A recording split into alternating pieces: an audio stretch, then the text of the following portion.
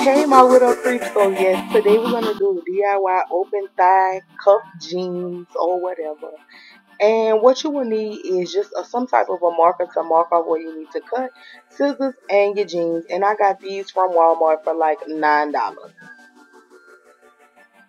Alright, so first what I did is I actually cuffed the pants just to see where I want them and also pulled them up on the waist where I wanted them.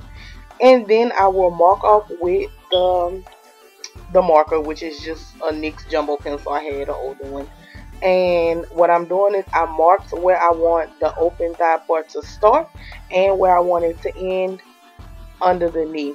And I wanted like a curved knee area, so I did it at a curve, okay? So when you're marking, what you're actually going to do is mark inside of where you're going to cut so that you cut out the white. So I made it a little bit smaller than where I was going to cut, and I'm going to cut on top of the white. Very, very simple.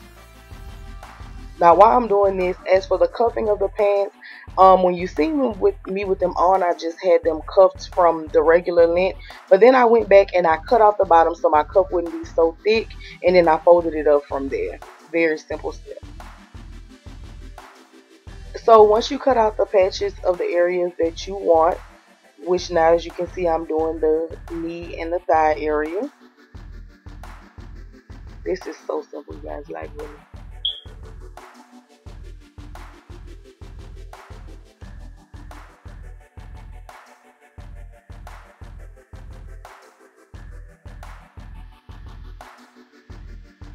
Now from what I'm going to do now is I'm actually just going to cut random slits in different areas.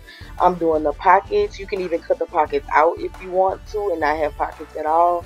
You can do it to where the white is exposed on the front. You can do many different ways with this. You just get creative.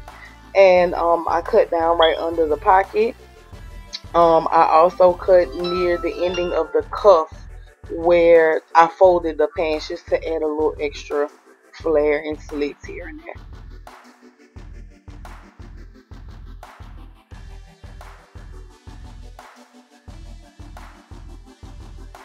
Now once that's done, all we're going to do is take them, throw them in the washer, dry them, and bam, you have you some frayed open knee thigh area pants. And yeah, thank you guys for watching. Hope this was a simple DIY. Y'all know I'm bad at them. I love you all so very much. I will talk to you later. If you missed that outfit of the day, please click the link or click the link in the description box. Ooh, ooh. Bye.